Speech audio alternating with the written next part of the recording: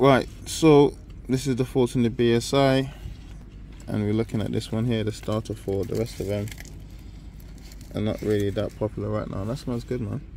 I know, man. The full code in the engine ECU. Don't know, might be a 2 litre, I'm not too sure. But here is the starter motor relay, and what I'm trying to see is why it's not starting. So I want to see if I'm getting engine RPM. I want to see if I've got crankshaft and camshaft synchronization. So I'm just going to push that in and I'm going to look here.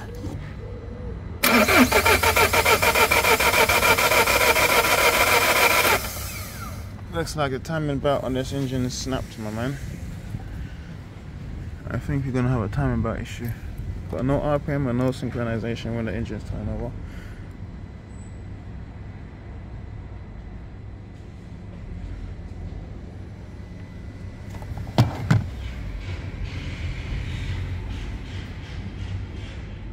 Didn't sound too bad though, actually.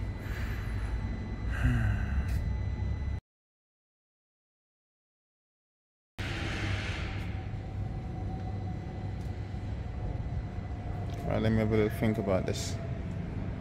So, looking down here, that is the chain, and ours, obviously I would assume, even though it's quite far forward, but that is like for one of the camshafts.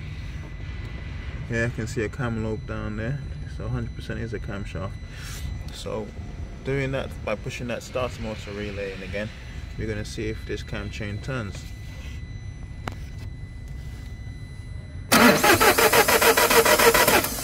Not even one little budge, yeah? I'm going to look down here and see if the alternator belt's turning.